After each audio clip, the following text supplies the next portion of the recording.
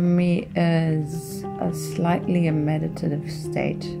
You have to close that other world off. And when I do go there, that's when the work really becomes something. Because if I don't do that, it's just a pretty picture. And I have some of those, which I'm not going to show you.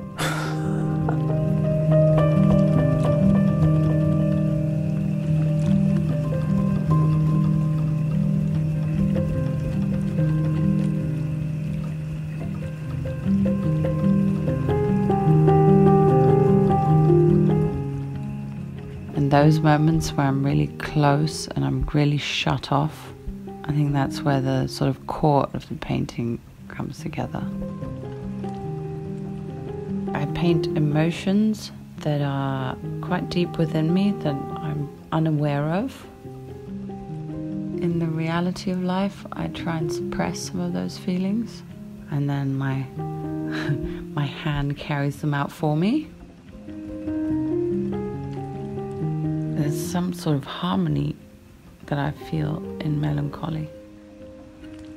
It's actually a very beautiful place.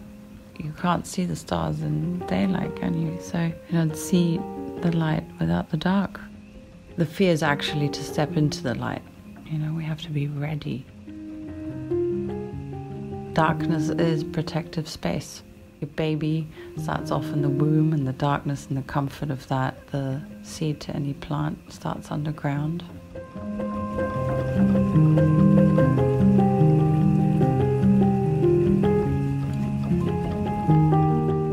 My art is very much about metamorphosis of development. We live in this comfort zone. We hide all the time, and we find really good reasons to do so. There's something about some of these works that I only really begin to understand later. I guess they must be so subconscious, which makes titling them quite challenging sometimes. They kind of need to live in my space for a while, and then I can go, ah, that's what that was. That's who she is. That's what she's saying.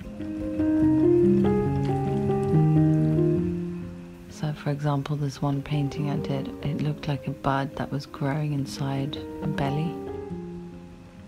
That was right around the time that I got pregnant.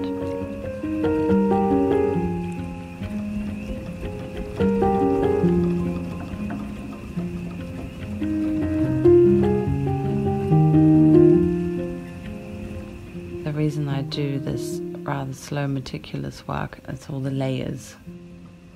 Not only literal layers of paint, you see past the skin, you see below the surface, and you see the kind of growth that's happening from within. It can be seen again sort of plant-like, but it's all part of the metamorphosis, really. All those things that you might be adding or subtracting, shedding or growing are in addition to who you truly are, whatever the hell that is.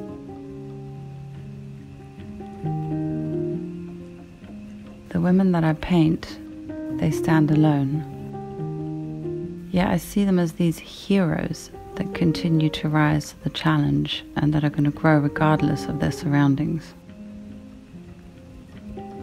Every single painting I've ever done has gone through a phase I call the teenage phase. That sort of awkward, grow, figure it out, become a new version of yourself, struggle with that version of yourself. It's funny, it's almost that I've learned that it's actually there where the magic happens. And it's in that time that I rise to the challenge to give it life. And then it's done.